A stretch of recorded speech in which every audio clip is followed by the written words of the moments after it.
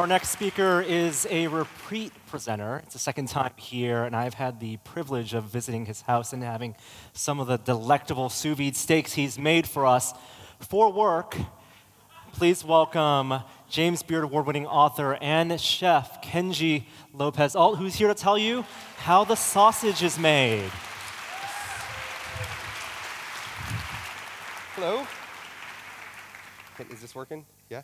You can hear me? Okay. So today, I'm going to talk about sausage, which is something that's pretty near and dear to my heart these days. Near to my heart, also near to my brain, because there's a lot of science involved, also near to my gut. The good thing about sausage is that you can actually you don't really have to just pick one organ. You can just kind of shove all three organs in there. Sausage. So I'm opening a sausage restaurant. And as part of the research for that process, I've been going to basically every sausage maker in the Bay Area to try out the sausages. Some of them have been really great. There's a couple people we're going to work with. Some of them have been not so good. I don't really want to name names. But if you walk into a sausage place and the guy making the sausage is under 35 and has like a kind of hipster beard, you probably want to go somewhere else. But so the question is, why is sausage hard to make? I mean, we all basically know how sausage is made, right? You take parts of a pig, you season them, you chop them up really fine, and you shove them into another part of the pig. And that's sausage. That's how sausage has been made since at least ancient Greece, probably even earlier than that. It's one of the earliest processed foods.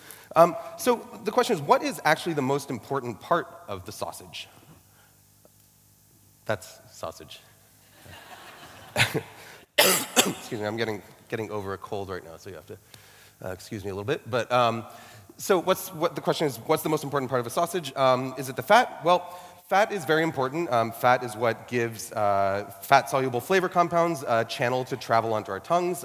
Fat is also where basically the sort of characteristic flavor of each type of meat is. So pork tastes like pork because of pork fat. Lamb tastes like lamb because of lamb fat. So in fact, if you want to fool a friend, you can take a very lean cut of beef, like say a tenderloin, fry it in rendered lamb fat, and serve it to someone, and it'll taste like, it's a really sort of, if you want to spend more time and more money serving someone lamb, that's a way you can do it. So fat is important. Now, is it the salt, the seasoning? This is also very important. So salt, you all know what food that isn't salted tastes like. If you've ever had a hamburger that didn't have enough salt on it, you kind of have to pile on the toppings. It's Five Guys. But salt is important. It actually unlocks chemical channels in our tongues that allow us to perceive other flavors better. That's why adding salt to food makes it taste sort of more of itself. So salt is very important. The meat is also important. So you know, with any good quality sausage, you want to start with good quality meat, because that's going to be forming probably 70% of what's inside there. So the meat is actually important too. But which one of these three really is the most important? This is my mom. She's a very private person, which is why her face looks like 1990s era Monkey Island Sprite. Here, we can use this one. This is a 2010 era Monkey Island Sprite. This is actually a Bitmoji my mom sent me like 3 days ago when she was going on a trip. Does anyone else have this with their parents where my mom discovered Bitmoji when she was like 65, and I think it unlocked the personality that she wanted to have her entire life? It's a lot, her Bitmoji is a lot sassier than she is. Anyhow, this is my mom. So my mom is one of these people that has this condition where she can't have very much salt in her diet. Most people are fine with salt. If you eat too much salt, you drink water, you pee it out, it goes away, it's fine. Some people can't, though. My mom is one of these people who has to have a low-sodium diet. And so, as a chef and a son, that's really difficult for me.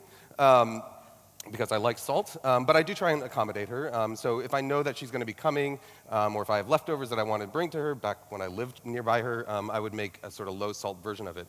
Back in 2002, when I was sort of first starting my sausage-making journey, I had a job at a restaurant where part of my job was to make sausage every day. My mom asked me if I would be able to make a low-salt sausage for her when she came in. So I said, sure, no problem, and I did that. And this is what happened. Now,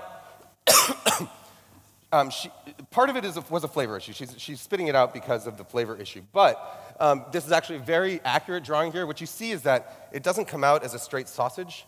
It comes out in lots of little particles. And this is actually what makes salt so important to sausage. In fact, the name for sausage comes from the word salt. So salsis is Latin for salted. Then in medieval Latin, that became salsicia. And eventually through medieval France and England, it eventually turned into sausage. So the word for sausage is, in fact, all it means is salted. Salt is by far the most important part of a sausage. And it's not just about flavor. It actually has to do a lot with texture. So Thanksgiving is coming up, and how many people here brine their turkeys, or dry brine their turkeys maybe for Thanksgiving? And you all know that it makes a really big difference in the texture and the juiciness of the meat. The reason brining works is that, so if you're unfamiliar with it, what you do is you take your turkey or your chicken or your pork chop or whatever, you can either salt it heavily or dunk it into a bucket or a cooler full of salt water. And let it sit overnight or a couple nights for a big bird. And then when you roast it, it comes out much juicier. And what's actually happening is that the salt, that salt brine solution is dissolving some muscle proteins, mainly a protein called myosin. And once that muscle protein is dissolved, the muscle fibers in the meat don't contract as much when you subsequently cook them. It sort of weakens the muscle fibers so that as it cooks, it doesn't contract as much, more moisture ends up inside. Very similar effect to, in fact, the exact same effect when you're making sausage. You take pieces of meat, you salt them, and then I'm going to turn this guy on for a second. I just need to have some sausage warm here. So you salt the pieces of meat, and what happens is muscle proteins start to dissolve, and then when you subsequently mix it, it's actually very similar to when you make bread dough. Everyone here has probably mixed together some bread dough before. You take flour, you add water to it, you start stirring it up.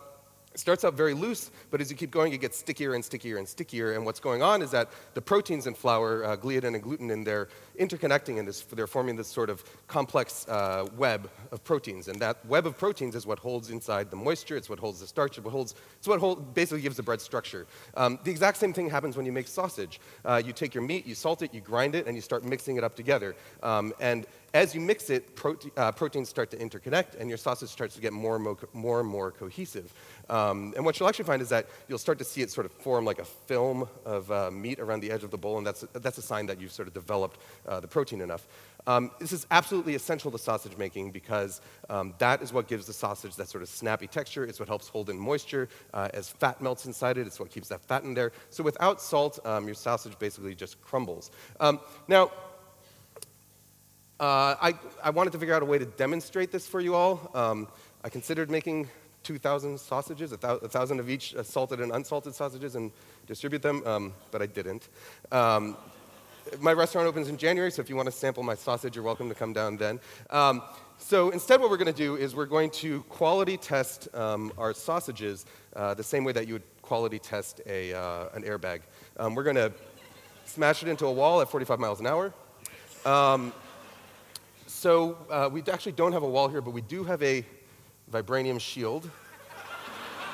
Maybe Norm? Oh, and we're going to turn on our cannon. Hold on.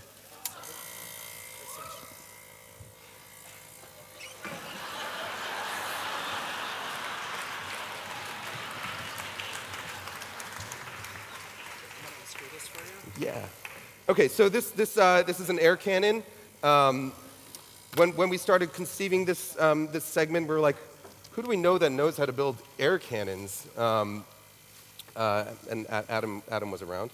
So he drew a little diagram for us, and we constructed it. Essentially, all we have is a compressor. It's attached to a solenoid valve that is holding back the pressure, and then we're going to get our ammo. Let's see if I can find a better one, and insert it into. This is how we load it. So what we have here is salted sausage. This is actual sausage. Now we're just going to load it up here.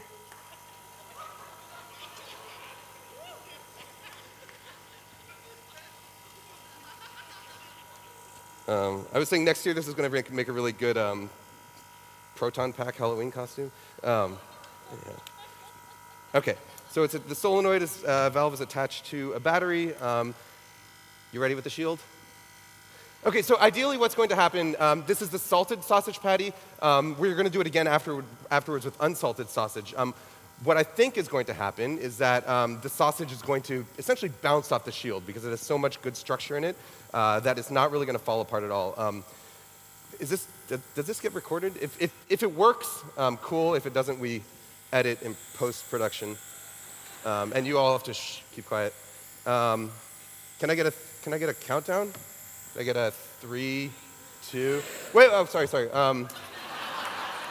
People in the first 3 rows, there's ponchos under your seats. Sure. All right, ready? How about, yeah, okay.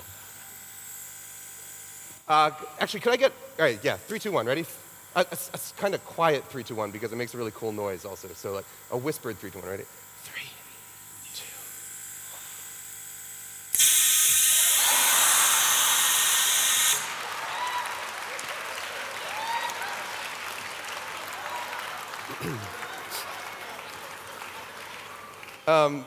I knew that was going to happen. So yeah, a little miscalculation. 120 psi in here, not that much in this larger cylinder up here. It didn't work, so last week we tried to figure out other ways to do this. We first tried turning this into sort of a large potato cannon, where we put slices of potato on either end so that pressure would build up in here before flying out there. It got about 3 feet further than this. Eventually, what we decided was rather than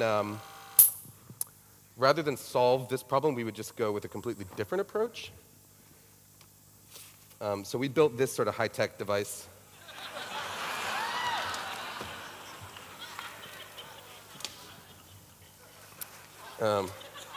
This is called the Patriot. You can order it on Amazon. Just search for meat sling. Okay, all right, ready?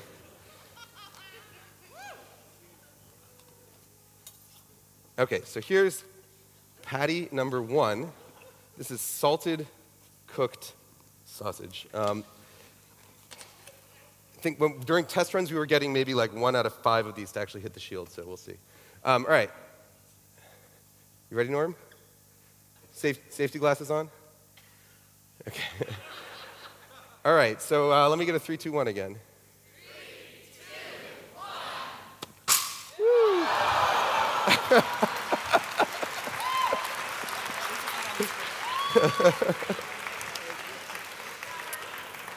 They told me that the screen, I can't hit the screen, but the audience is expendable. Oh, did we get that on video? I think, yeah, you got it? All right. Well, I think we recorded this all in high-speed video, so we'll be able to review this, I think, live immediately after.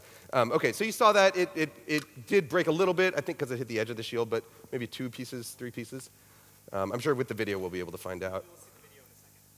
Should I go first, or should we wait for the video? Okay. We're going to stand here in silence. We're going to shoot. Okay.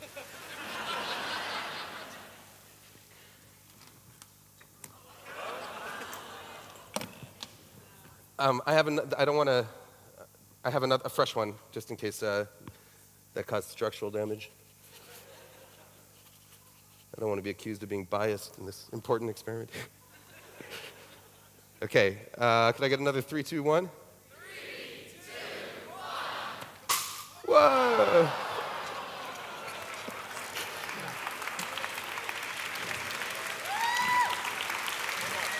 One more?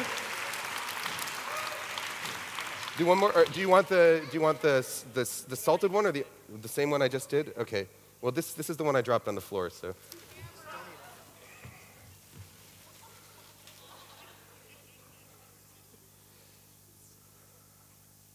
Okay. Just a 2-1 this time is fine. 2, 1. Whoa.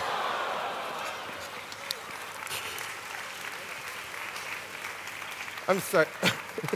Did that hit the band? Is that trumpet expensive? Adam will reimburse you for the trumpet. Huh? Oh, okay, so video apparently didn't work. I think we might have old video, though, that we shot in the dress rehearsal. Do you want to just show the dress rehearsal stuff? Okay, well, either way, maybe you'll see video later, maybe you won't. You all saw it live, though, and that's what's really important, because this is a live show. So anyhow, we We didn't quite construct the sausage. I constructed the sausage earlier, but we deconstructed it now. And so, I don't know, I guess you probably saw what I was pointing out. The first sausage kind of bounced, and the other ones splatted. And so you can, it's neat. You can tell it's splatology, that new science, splatology. But anyhow, you can tell from now on, whenever you go to get sausage at a new restaurant, you don't have to eat it. Just bring a slingshot, and you can tell how good it's going to be. Thank you, Kenji Lopez-Alt.